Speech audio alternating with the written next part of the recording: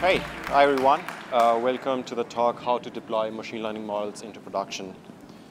Thanks for stopping by. I'm actually really excited to talk about this topic because I think it's very important that we talk about the second step of the machine learning flow that everyone knows, which is deploying machine learning models to production, because I believe that's where the real value of data science comes in, right? So in the whole cycle, till this point, you have been investing, and now you come to the point that you deploy this model somewhere that brings value to the enterprise. And strange enough, not a lot of enterprises talk about it for several reasons. Maybe it's too complex the way they do it. It's a trade secret, or maybe it's just outright too embarrassing because they do it in such a bad way. So my motivation with this talk is to give you some insights and also some food for thought and some, let's say, tracks to follow upon if you are on that path as well. Before I go into details, I briefly introduce myself. My name is Sumit Goel. I am a software engineer in IBM Research and Development Labs in South Germany. If you're on Twitter on that kind of stuff, you can follow me on Twitter. I'm pretty responsive. So if you have any questions, just write me. In my day-to-day life, I do the development work for the product called Watson Studio. But I'm also involved in some client engagements for IBM. Exactly, so that's the agenda for the talk. I'm gonna talk about motivation, so like why am I talking about this and why I think it's important, what a Python model actually is. Like we know model, but what thing is it exactly? What kind of different production environments look like, and then I'll try to demo that in the standard production environments, which is Cloud Foundry, Docker, Kubernetes, or through managed services. So I think all of us have seen this picture or some variant of this picture many times. So this picture does nothing but basically gives an overview of how a machine learning flow looks like or data science flow looks like. So it starts with data acquisition, business understanding, where you pose a problem that you're trying to solve with your machine learning model, you data understanding, data preparation, modeling, and evaluation. And eventually, may or may not, comes the step of deployment. But surprise, surprise, the work does not end there, right? So if you're a data scientist, I would be really, really sad if I come to an office every day for 2 months to model hyperparameter optimization, have final set of parameters, which does the perfect results, but it just dies there because nobody deployed this. So that would be really sad for me. And I think that's where the ops part of machine learning comes in, which is, I would say, even a relatively newer field than machine learning itself. So I would really like to think that the rest of it is development, and the ops part comes in when you come to deployment.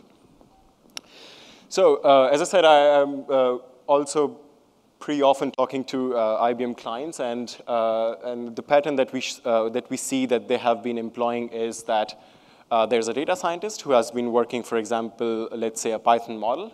He did some work for weeks or months or whatever their cycle is. He thinks that he has a good enough model, and then he just throws it over the wall to the application development team, IT department, whatever, and then their job is to now develop an application with that, which can be used. It's fine if it works for enterprises, but I see some flaws with this technique, which is, I mean, there's a lot of gap or hurdles if there's such huge fence between data science team and development team, because, for example, let's say after a week of work, Mike decides that now he has found a new amazing feature for his machine learning model, which improves the performance. But Deb is still relying on the old data set or old information she had that, okay, I need so many parameters to train this model. So yeah, my point here is that it's better if you slowly move towards the second model, which is Mike, data scientist, and Deb, the developer, they are working in unison. So Mike develops a model, maybe in Python or whatever, and then he closely works with the data scientist, developer himself, herself, to combine that and deploy that into production where you're supposed to bring the value of the machine learning model. So just to clear the stage for the presentation, I'm concentrating on production environments in the cloud because that's what all the cool kids do. Python is the primary programming language here, microservices-based architecture, so no monolithic structures. Traditional machine learning algorithms, no deep learning. That's just for the fact because it's easier to deploy traditional machine learning algorithms because they are smaller in size, usually. And data science team and software development team are working in unison. Before I go into the details, I'll just give you a quick hinge of the use case that I'll be using. So it's actually a real-life data set from a credit card fraud detection company. What they did was they took near to 300,000 credit card transactions. They had, I don't know how many hundred parameters. They did principal component analysis and reduced that to 31 columns.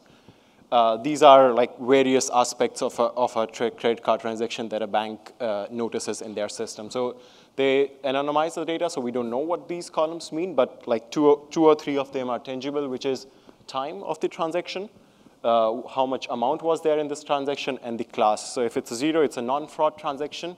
If it's a 1, it's a fraud transaction. Okay, so that's what the data set a data scientist got. He chose Python to be his language of choice. So he started working, for example, in this case, he's using a random forest classifier. So he did the standard workflow of ingesting the data, cleaning the data, and eventually modeling it using a random forest classifier. So this side is the development path for the data science. That's where my production environment comes in, and where is let's say, my end goal where I want to deploy this model. Now, how do I reach there? There are several ways. The first one is, unfortunately, the most common that we have seen till now, which is like some data scientist did a model. And then since you think about production environment, you think about Java applications, Node applications, C, C++ applications. So how do they communicate with each other? One very bad way of doing that is that you translate those models into Python, into C, C++, and then redeploy them, which is okay maybe for performance factors, but it's really bad for time to market or time to target, right? So if you have to rewrite everything, it's at least 1 or 2 weeks gap before. And it's possible in the fast-moving world that your model lost the value it had. There's PMML, so you can translate the kind of the type of the model, but they are not meant to be very stable. The third way, which I really like a lot, is you just take your Python model, you serialize this, and you deploy it as a Python application serving a REST API. Why REST API? Because so if your application can talk HTTP, it can talk web, it can talk to this application. So this was the side of Python machine learning model. How does a production environment might look like? So I know every production environment is different, but it's one or the other flavor of this one. Why? So we are here with my serialized object of my Python, which is my Python model. I will go into details of that, what exactly. So it's basically nothing. It's just some bytes. It's a blob. And you want to save that into a database. Why would you save a model into a database? Because you want to keep lineage. What model was deployed in my production environment, what time? So for example, let's say 20th June, my model did a prediction. If I want to look at that in like 1 week, I want to know which version of my model was deployed and why it predicted what. I just do not want to save a blob of data. I want to also like enhance this, augment the information with the version of the model, the name of the model, machine learning framework that I used for it, and what was the performance of my model. So I save that model, and now how would my, let's say, machine learning app would look like, right? So it will say, this is my app, the lower block. It says my logic is my model. I get it, I connect to a database, I download my model in there. Depending upon if I'm using Python or Scala, PySpark, whatever, I download that framework. Let's say, imagine a Docker container in there. Since I'm serving it as a REST API endpoint, I need some sort of web server. It could be Flask, it could be Tornado, anything of your choice. You load the machine learning model, create a route for your application, which is like, okay, predict, for example. You prepare your data coming in. For example, so in the modeling stage, you used all those 300 transactions that you had to build your model. Now in the predict stage, what happens? There's a new request coming in from, for example, your bank portal, which says there's a new credit card transaction with so many features. Can you tell me if it's a fraud or not? So that's your prepare step. You run the prediction, do some post-processing, and return the result to the REST API endpoint. So let's put some real-life context into that. Imagine any e-commerce company of your choice. I'm sure it was not Amazon in your mind. You put your e-commerce company in the perspective. There are customers. Let's imagine this is served by microservices. So one microservice is serving the UI. One is handling of the basket. One is taking care of the orders, whatever.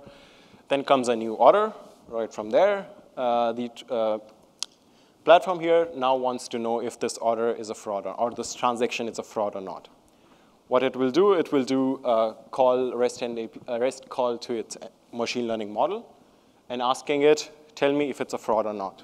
Now comes the serious questions of this whole business, right? So since now your machine learning model is such a tightly coupled part of your system, you have to put some requirements on this machine learning model. So it's not a toy use case anymore.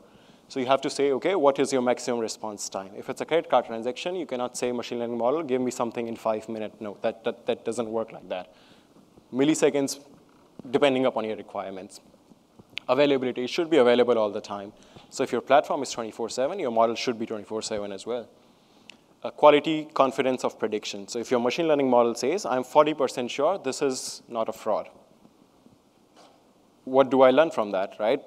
40% sure it's not a fraud, I can better flip a coin, 50%, so I know it better. So just give me something which is more than rubbish knowledge.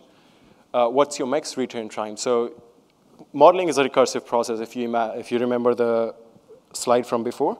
So model which is relevant today might not be tomorrow relevant. So what's the maximum retrain time for your model?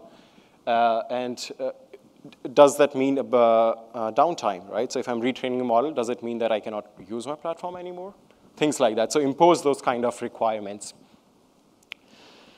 Deployment with Cloud Foundry. So how many of you are aware of Cloud Foundry already? Good, good match. So for the people who are not aware of Cloud Foundry, so Cloud Foundry is a standard platform as a service. It's kind of a software stack which you can deploy on your data center. It was developed by VMware originally, and I think now it's owned by Pivotal Software. What Cloud Foundry does is, Cloud Foundry makes the life of data scientists very easier, of application developers very easier. It takes care of the application lifecycle management. How many instances do you want? If something goes wrong, it says, okay, one application died, I want to start a new one. And it takes care of logging, monitoring, routing, things like that. So in the context of Cloud Foundry application, how would it look like? So Cloud Foundry has the concept of build pack. So imagine this is like a Docker container, Docker image. In my build pack, I would say, connect to my database, load my model, and do the same thing. So since the example I'm using is a Python machine learning use case, Scikit-learn. So I import Scikit package in my application. I import the Flask. So Flask is like a web server, so a standard web server. You create the route. You prepare scoring data, run prediction, and serve it as a REST API. Now, the questions which are very specific to the production environment here, using how do you configure your app. You do not want to store your credentials in the application. Maybe you call GitHub repo to get the credentials for connecting to CloudEnt. Your database of choice, how many instances do you want? So Cloud Foundry also takes care of load balancing. If your app is like, first day it was like 5 requests per second, next day it's 1,000 requests per second. So you can set it to scale like number of instances you want. Zero downtime deployments, how do you deploy a new version of your application, map and map routes, things like that, crashes, recovery, workload scaling. So depending upon those questions, you decide on those things. Yeah, I was talking about build pack. So just imagine this as like different kind of pre-built Docker images for Kubernetes, for example. So since it was a Python application, I will choose the Python build pack. I will go into detail of that in the demo, but just keep it in your mind that, for example, I deployed this Cloud Foundry. I developed this Cloud Foundry app, which is in my project called Fraud Detection API. From the CLI, I do CF push, which basically means push my application.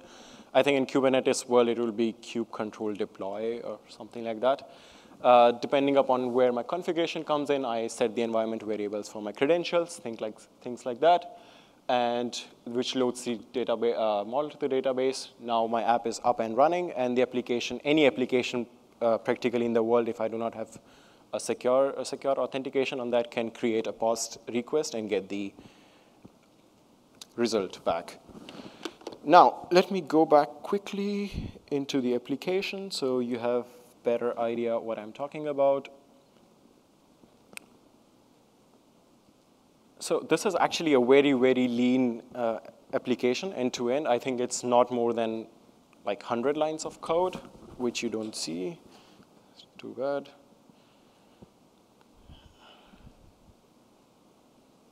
Okay.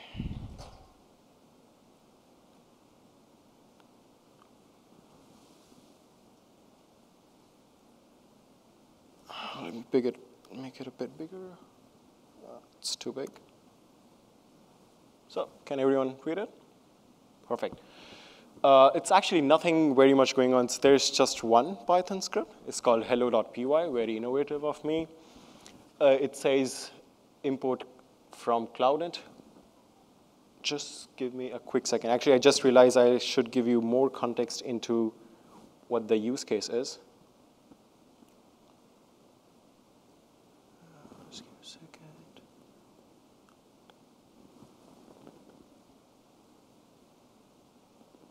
Yeah, just to give you more insights into what my fraud detection use case is. These lines are not important. Just to give you an idea, this is a real transaction from that credit card. It says at this time there were so many features. This was $149.62, euros, whatever, and the class was 0. It's a non-fraud case. Then comes the case of preparing the data. You divide your set into training set, test set. In this case, we are just doing a very simple random forest classifier. You train the model, which took like 1.6 seconds, all in all 1.2 seconds. You make predictions of that. This is the standard confusion matrix. If the weights are higher on this diagonal, your model is good. But since, if you noticed here, they are just actually out of 284 transactions, I think there's just 500 which are fraud cases. So it's a very skewed problem. So one way of identifying if your model is doing good or bad is the precision and recall. Precision just simply means if your model says it's a fraud, how sure you can be that it's actually a fraud. And the recall is if your model says or recall is how many fraud cases it can actually catch.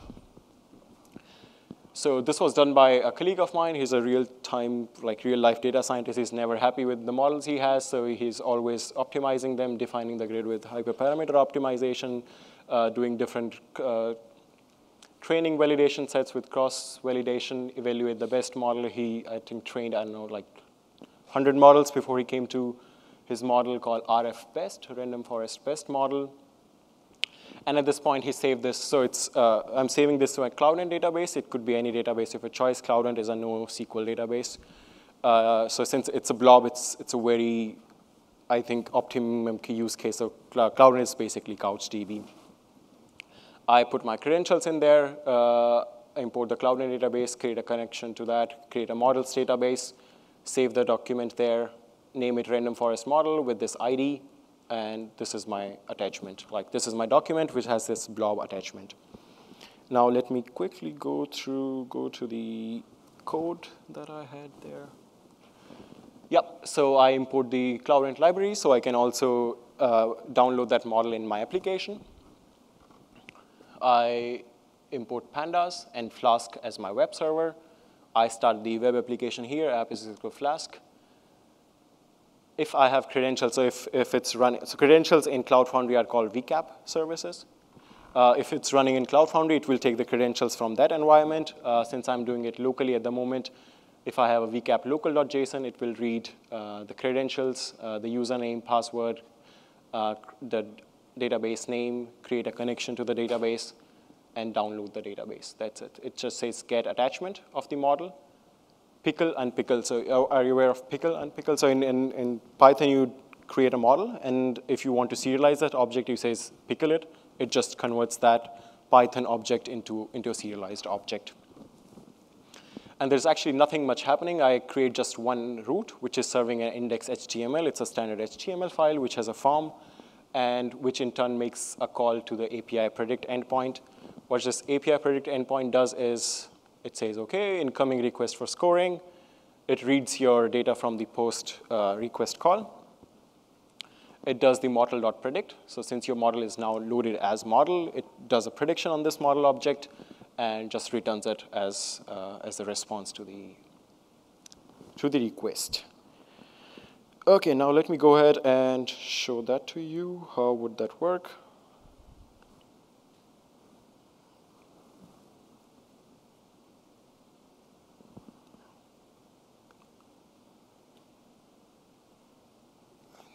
Let me also make that a bit bigger.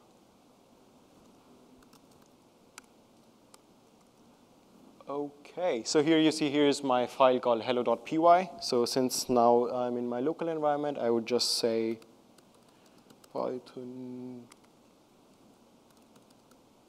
hello.py. It says found local VCAP services. So since I'm running in my local environment, now it just started a web server, which is being opened at port 8000. Now let me go to the browser window I have. Okay. Yep, so this is basically nothing, just a REST. Like, there's a UI guy in my team who's very fond of doing fancy stuff, so he just, in 5 minutes, built up this form for me. Now I want to score this, so what do I do for that? Let me just get the body.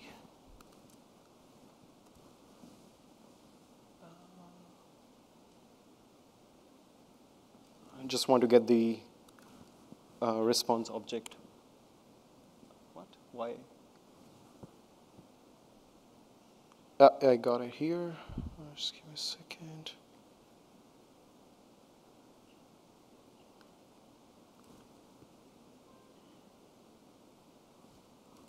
Yep, so this is my response body. So let's imagine it like a new request came in to find out if it's a fraud or not fraud. It gave me those 31 features that are required by model. I just say, OK, submit this. If my application is running, it says 0, which means it's not a fraud case. And I responded to the API call. If we look at the logs of the application at the moment which is running, OK, incoming request for scoring, if everyone can see it. These are the features I got for this request, and then I responded with prediction 0. So I think it's not a non-fraud. I think it's a non-fraud.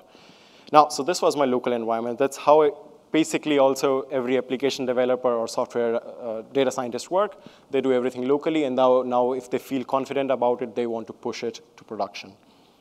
Now let's go to the second stage of that, which is, let me shut down the server. Yeah, that is my Cloud Foundry application.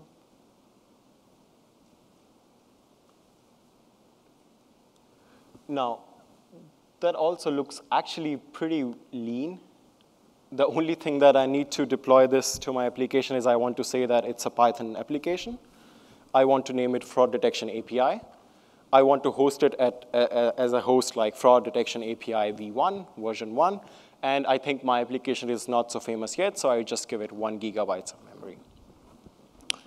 Now I go back to my terminal, and I say cf push, which tries to find out, OK, I already know that you have a manifest file. I'm using the route fraud detection API, bluemix.net. Like, this is the IBM Cloud domain name. Since I already have an app running with that, it says I will stop that app because I'm updating this one. It will deploy the new app. So it identify, OK, I need a Python build pack for this one. It will download the Python build pack in your Warden container. So in the meantime, this is being deployed. I'll tell you briefly about Warden containers. So everybody knows about Docker containers because they are very famously used in Kubernetes. Cloud Foundry works with Warden containers. It's very similar, but there are some differences with Warden containers and Docker containers. Docker containers support the various kinds of file systems. Warden containers support less of them. They work with build packs. Up till now, I think recently now, they can do also multiple ports, but Warden containers traditionally have been just possible to open 1 port per application. Now it's just doing that. Now my app is running. Now it's doing all the Python stuff which is required. So all the packages that I listed there, it will download those packages, install those packages.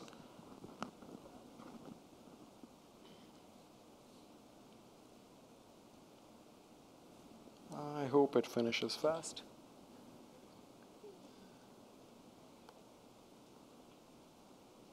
In the meantime, let me just copy this URL so I can use it.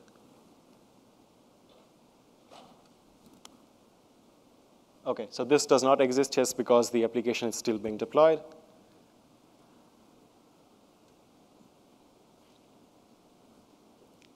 So I'm on conference Wi-Fi, so this might take a few seconds.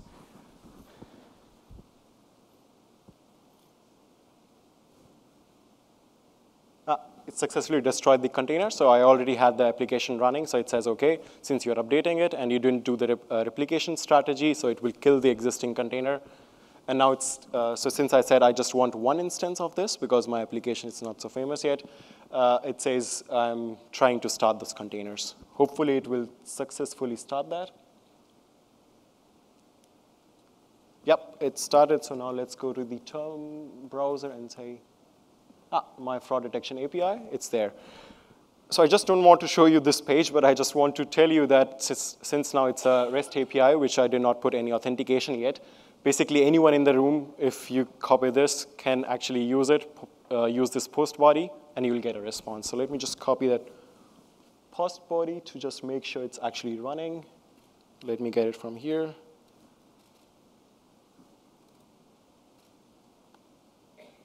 Yep, so my app is up and running there. So as I said, production environment can have different flavors. In your company, it's maybe different, or in your local environment, it's different. But the main themes and features here remain the same.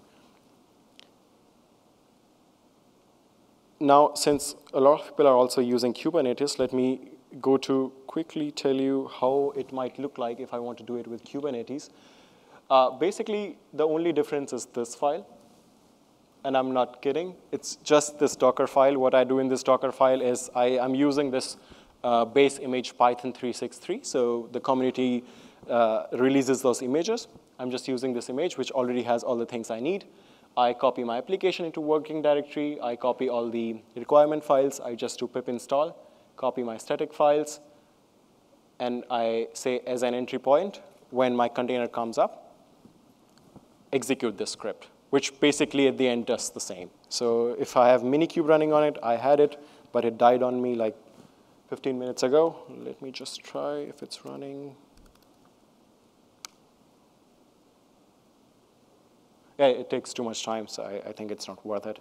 I'll go back to the presentation. OK. What have we got here? So I did the Cloud Foundry MO. With Kubernetes, it's, as I said, it's basically this side, the right side of the slide basically looks exactly the same.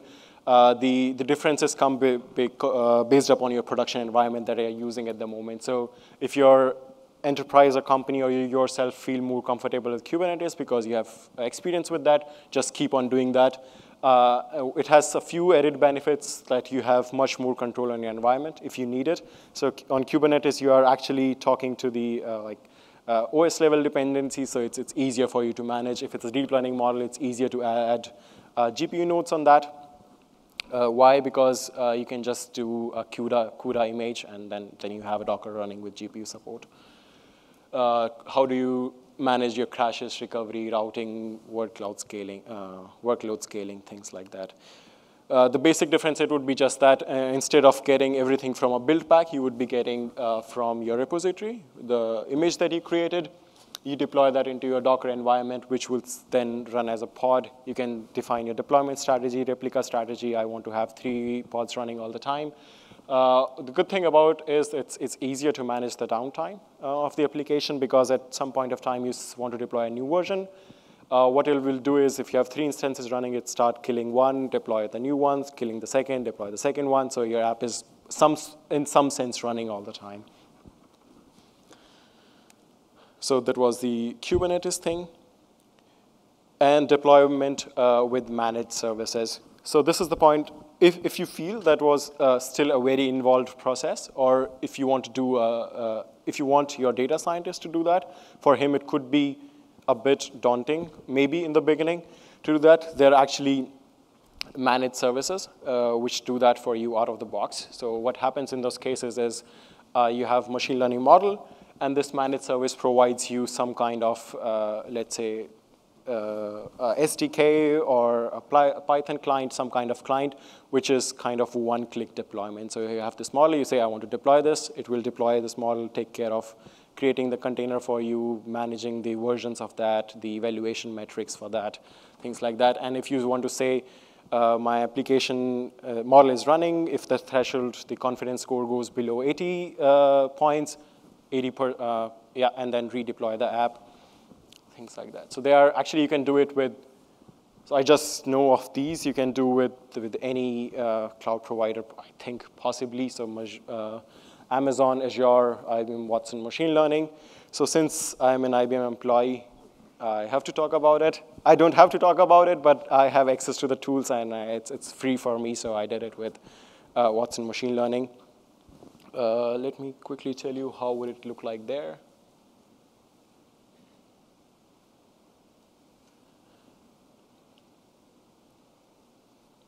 Yeah, how would it look like in a managed services is that I create the instance of managed services, which gives me credentials, so to say the entitlement to do this. It will say, so there's this client called Watson Machine Learning client. You can save your model. I say the author of this model is me. That's my email ID. That's my fraud detection model, which has the AUC area under curve score of 0.81. Publish this model and store this in my repository. It says publish the model. This is a fraud detection model, initializing deployment success. At the end, it just gives you the scoring endpoint. So the things that I did manually using a Docker image or a Python build pack, it will do it for you out of the box. It will say you, this is your endpoint. Just go ahead and start adding it to your applications. How the scoring would look like, it's basically the same. I just get the scoring payload. I say client.deployments, so take my deployment and score this. It will just say, okay, this is, I think it's not a fraud, and these are the confidence that I have on that. Yep, let me switch back to the presentation.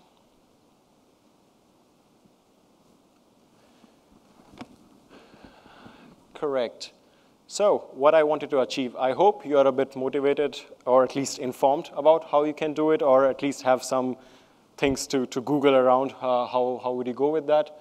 I showed you deployment with Cloud Foundry, partially also deployment with Kubernetes, deployment with managed services using IBM Watson, all the things there. In the slide, if you're getting it from the conference website, you have some links where you can learn more about the 3 platforms that I talked about. And in the end, thank you for your attention. Thank you very much. So I'll take any questions. Yep, sure. So at Ford, we're a huge PCF shop, so this is awesome. Thank you very much for the presentation. A couple of quick integration questions. Have you tried leveraging Kafka using Spring Cloud Stream with PCF? So that kind of integration point, and then we see a lot of PySpark, and I know that the Python Spark runtime is kind of a dependency. So using PySpark inside of a PCF container. Yeah, exactly. So first of all, thanks for the question. I'll take the second question first, because I know it better. With PySpark, so it's actually not very different. What happens is when people think about Spark, you basically think about very huge use cases. But what's important to notice here is that my training was done on a different cluster. Now I'm just taking care of scoring. And for scoring, you need Python pipeline.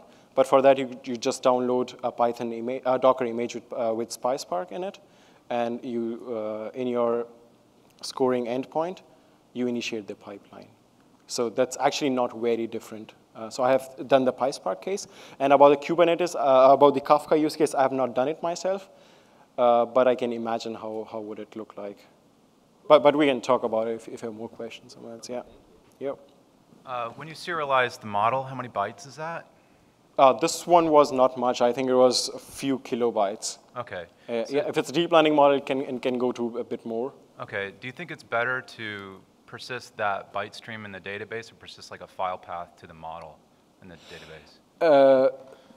That's a good question. But the thing is, we want to sustain with things like Docker and Cloud Foundry. You want to keep your application as stateless as possible. So you do not want to keep this application with a local file system all the time. So that's why you want to communicate with something outside, so you can kill this container at any time without thinking about it. And then you just say, OK, I have a new application. I just download it from my account. Yeah. Yep, and also depends upon what's the size of your model. So a few databases start having problem if it goes above 4 gigabytes or 4 gigabytes a single model. Then that's a problem. Exactly. At the end, that's my email ID. If anyone has questions, just write me. I really like to talk about this stuff. Perfect. Thank you for your attention, everyone.